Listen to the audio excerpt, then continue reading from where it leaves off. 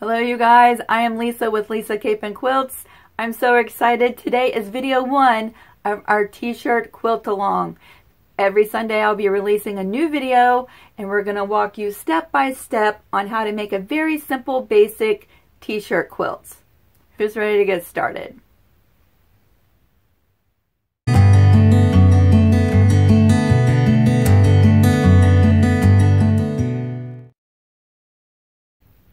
First things first, let's have a little chat about the different types of shirts that you can put into your quilt.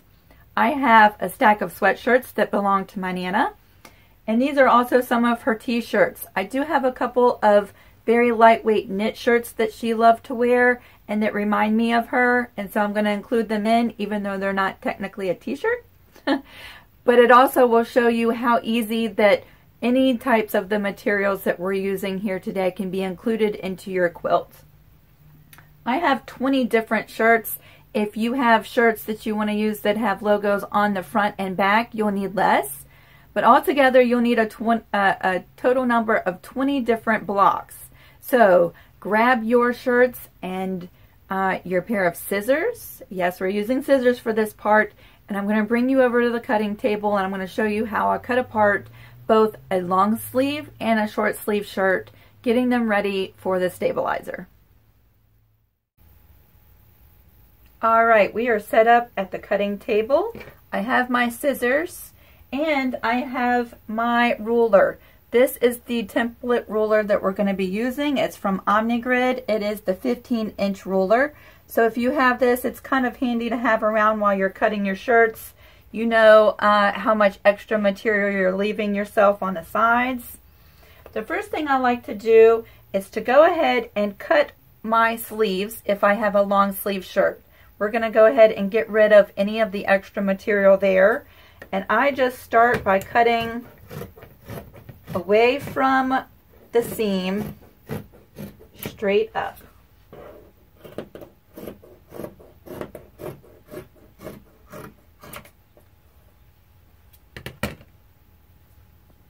Okay, we have gotten rid of our long sleeves. The next thing we're going to do is we're going to cut along this top seam right through the collar, straight across.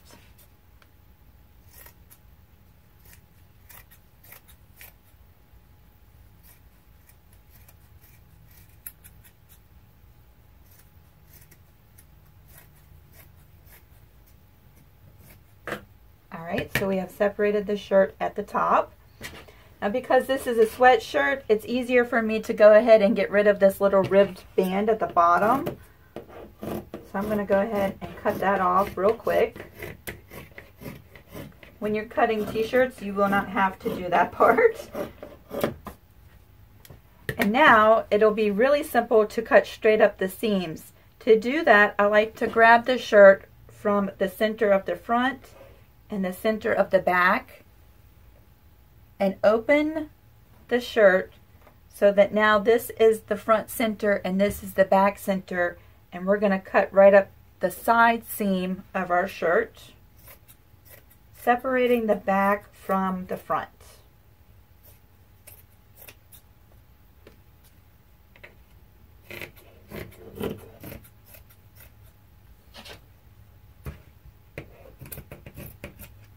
All right, this is our back.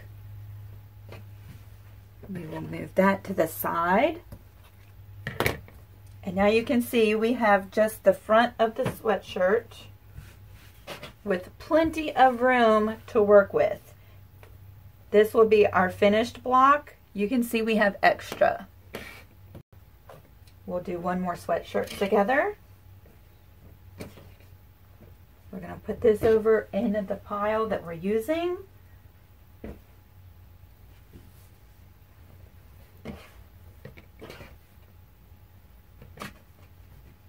Again, we're going to cut off the sleeves away from the seam. The reason I say that is because some sweatshirts are smaller. If you're working with smaller shirts, sometimes if the sweatshirt is smaller, you're going to need some of the sleeve material that goes beyond this seam here. We have plenty of room to work with these shirts But sometimes, like I said, if you do have a smaller shirt, you'll want some of this material here. So cut away from your seam when you're cutting off your sleeves.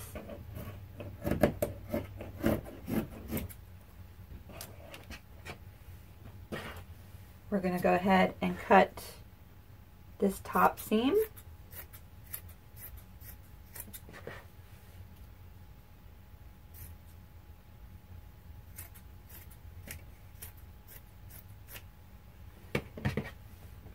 We'll cut off this ribbed band.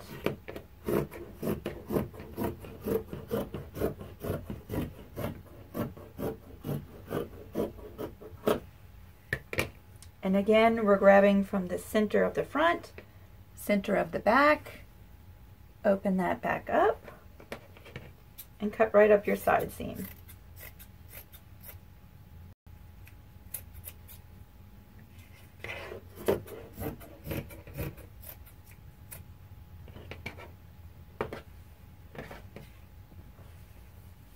Again, we have the front of the sweatshirt that we're going to use. Now let's take a look at doing some t-shirts.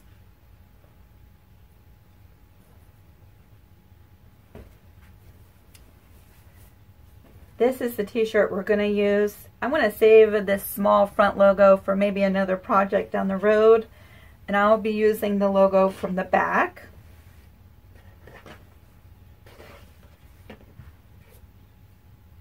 Again, we're going to start by cutting along the top seam. Because this is a short sleeve shirt, I'm not going to even bother cutting anything off of the sleeves.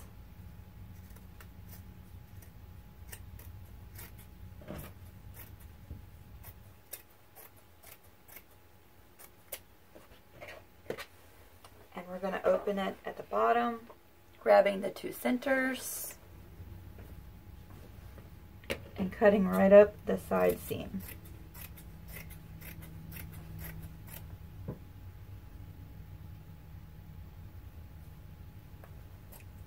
I like to cut mine individually, opening up the bottom so that I can see exactly where I'm cutting.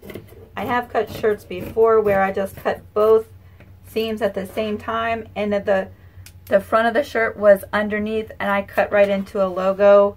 Luckily, that was one of my own t-shirt quilts I was working on, and unfortunately after that I could not use that logo.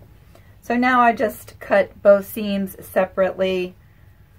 It only takes a second, but it saves you some heartache down the road. And opening up at the front of the shirt, you can see we have plenty of space for that logo. And we will do the knit shirt that I showed to begin with. This shirt, you could use either side, they're both the same. You could use both sides. Again, it's a short sleeve, so we're not going to worry about cutting off the sleeves. We'll just start up at the top.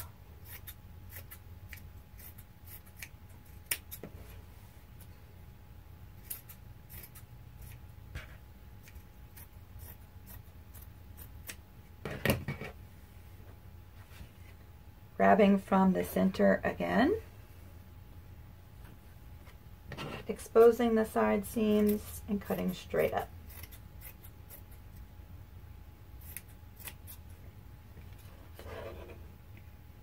So this is how simple it is to cut apart your shirts. I would use the same technique no matter what type of shirt it is. Even if it's a button front shirt, it's still the same. I would button the buttons first before you cut it apart. It makes your life way more simple. But you'll see, starting up at the top and cutting apart, then opening to the sides and cutting those seams. I'm going to go ahead and cut all of my shirts apart, and next we're going to meet at the iron, and I'm going to show you how you stabilize your shirts. We have all of our shirts cut apart, and before we go to the iron, I wanted to talk a minute about the stabilizer that I'm going to be using on the back side of our shirts. My favorite is the Pellon P44 Fusible Interfacing. This can be found at Joann's, and I personally like to purchase it by the bolt, and it is 99 cents a yard. I like to use a half off coupon on mine, and that saves you quite a bit of money. For this quilt, you will need about 10 yards of interfacing. And what I like to do before I even go to the iron is go ahead and pre-cut all of my sheets of stabilizer so that when I get to the iron, I'm just pressing. So you'll see here I have 20 sheets. They're already pre-cut from our bolts. And I like to give myself some working room because when the shirt is upside down at the pressing surface, sometimes you cannot really see where that logo is. So if you give yourself some extra stabilizer, more than the actual size of the block that you're going to cut, that allows you some play room when you get to go cutting your logo out, so that if you have to move to one side or the other, you're still within that stabilizer on the back side of your shirts. And we all know that logos are not always printed in the center of your shirt. I've done many of quilts and the logos are off-centered by a little bit. And so we just want to make sure that when we cut our stabilizer, we give ourselves plenty of working room. I have all 20 sheets, and I am warming up the iron, and we're going to start pressing. Here we are at the iron. We have our iron set at a cotton setting, and I have a pressing sheet, which is just a scrap piece of muslin that I have laying around. And we have our shirts cut apart, and our stabilizer is all ready to go. We're ready to go ahead and stabilize our t-shirts. First thing I do, grab your t-shirt, make sure that the pretty side or the side with the logo is facing down. We're going to go ahead and lay it flat out on our pressing surface. And without stretching the shirt, we're just going to make sure that all the wrinkles are out and everything is laying flat. We're going to take our stabilizer. Now our stabilizer has two sides. It has a smooth side and the other side is bumpy. The bumpy side is the adhesive, and that's the side that we're actually pressing to the back of our shirt.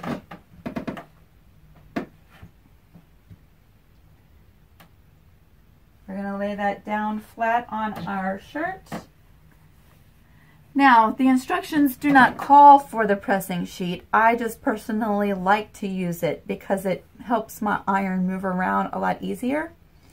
Some stabilizers are different, and the heat settings are different. Some of them, if your iron is too hot, will actually stick to the surface of your iron. I've used this stabilizer now for over 2 years, and so I don't find that happens. However, I still like to use my pressing sheet when I'm ironing my stabilizer. Make sure that you read the instructions for whatever type of stabilizer you're using. Next, we're going to take our iron and we are pressing our stabilizer.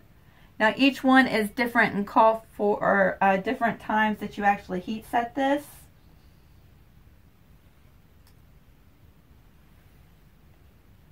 I think the one that we're working with calls for 5 to 10 seconds. I could be wrong. I don't know. I've worked with this stabilizer so long that I just know how long to heat set everything. What I actually like to do is once everything is kind of pressed in place, is turn the steam on, and with my pressing sheet over everything, it's going to protect my surface, and that steam really helps bond the glue to the back side of my t-shirt.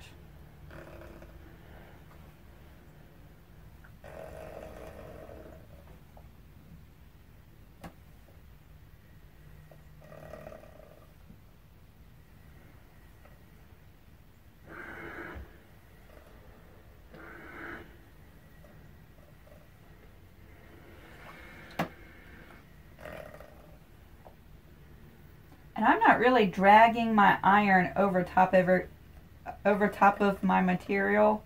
When I move, I'm slightly lifting my iron up, so it might look like I'm pressing, or yeah, pressing, ironing. However, I'm lifting everything up, and when I set it down, that's when it's really resting on the t-shirt.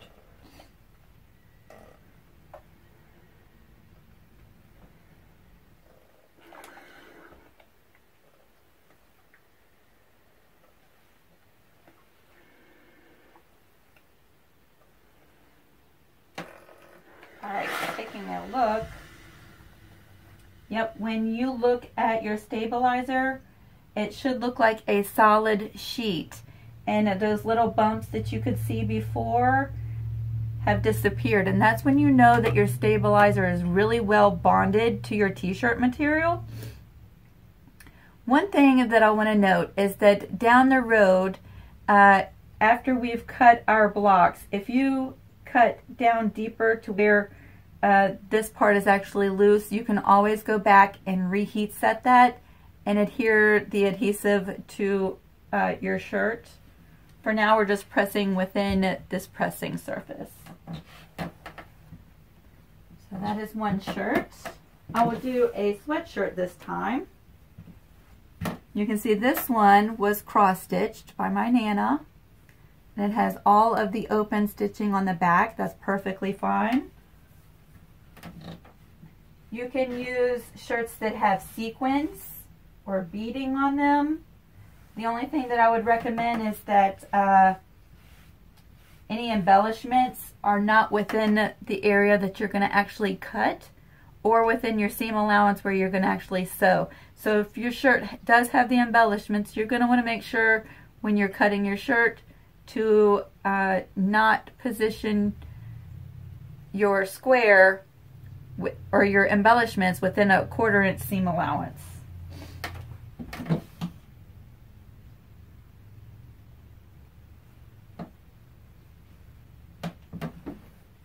Again, the bumpy side is going down. And without stretching our shirt, we're just making sure everything is flat.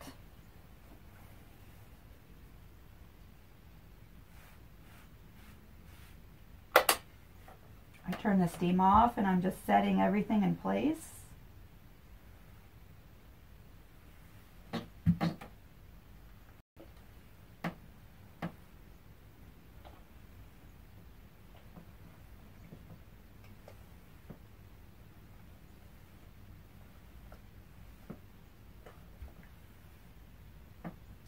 Now that everything is tacked down, I'll go ahead and turn my steam on. Again, I know that this method works for the type of stabilizer that I'm using. If you're using something different, you may not want to use the steam.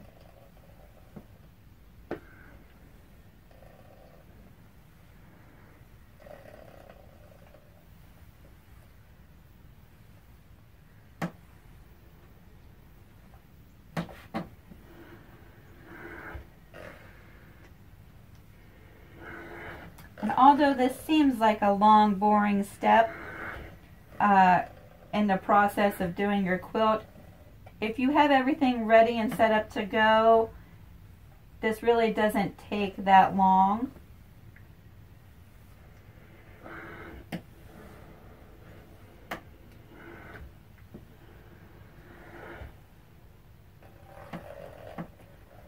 Even though this stabilizer is very, very lightweight, it does a wonderful job of keeping all of your materials from stretching. You know how the knits and the jerseys and sweatshirt material are very stretchy, you know, because they're the clothing.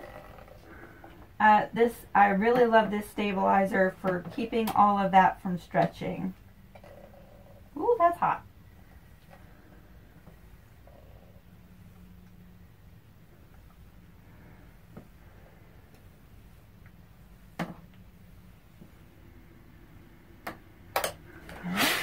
Give that a look. It all looks very good. We're ready to go ahead and move on to the next one. And we'll do one more together. Let's see.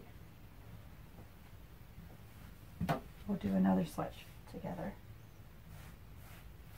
Again, I do have a video where I go more extensively into the stabilizing. That link is down below in the description box.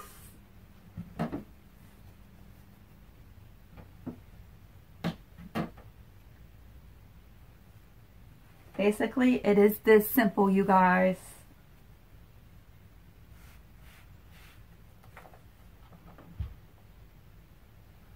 Tack it down.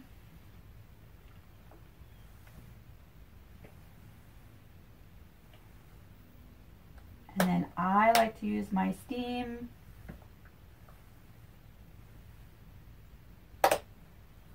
My iron clicked off.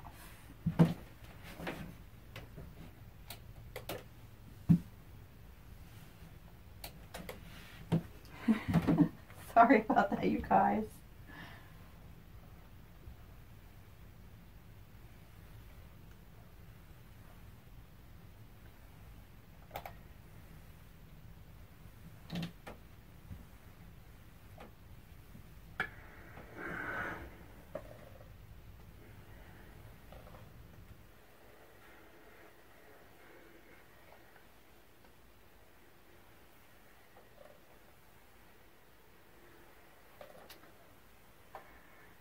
Now, I did have a friend of mine, Jackie. She's going to be making her first t-shirt quilt. Asked me a question about softener in the wash when she is pre-washing her shirts, getting everything ready. I always use softener in my laundry. I have to because I have really sensitive skin and I like really soft clothes. And I've never had an issue with washing my clothes and using the softener and then turning around and preparing my shirts and using them in a quilt. So I'm sure that there are people who will say that they would not use softener. I personally have never had an issue. I don't have an issue with the stabilizer sticking to my shirts that have softener. I've never had an issue sewing the blocks together.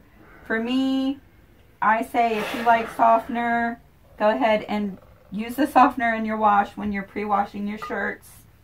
Most definitely, if you are using a brand new shirt for your quilt, you will want to pre-wash that shirt before you start in this process, because a lot of those shirts have dyes in them. And I've used like brand new burgundy shirts in a quilt, and at the end of the process, when the quilt was finished, I washed the quilt and the burgundy shirt did bleed into some of the other squares. And so definitely if you're using a new shirt, go ahead and pre-wash that. And just like that, you guys, our third shirt is stabilized. You can see how nice and flat it makes the shirt, and there is no stretch within this sweatshirt. So, even though it seems like a very tedious, time-consuming process, you'll most definitely want to use the stabilizer. Remember, if you're using something different than what I'm using in my video today, make sure you read the instructions. And if you have any questions, you guys, I would be glad to help you out and to try to answer your questions. Leave them below in the comment section. Again, you can jump over to Facebook and find me there at Lisa Cape and Quilts. I look forward to finishing these up and meeting you back here next Sunday, where we're going to start cutting out our blocks. I will show you how to center your logo. Use the template or the square ruler with a rotary cutter. And if you don't have that, I'm also going to show you how to cut out your blocks using just a straight edge ruler and your cutting mat. So no matter what, you are covered. I hope you guys have a wonderful week. I'm looking forward to the rest of this Quilt Along series, you guys. Thanks for joining me in my first video, and we will see you next week, okay? Bye, you guys.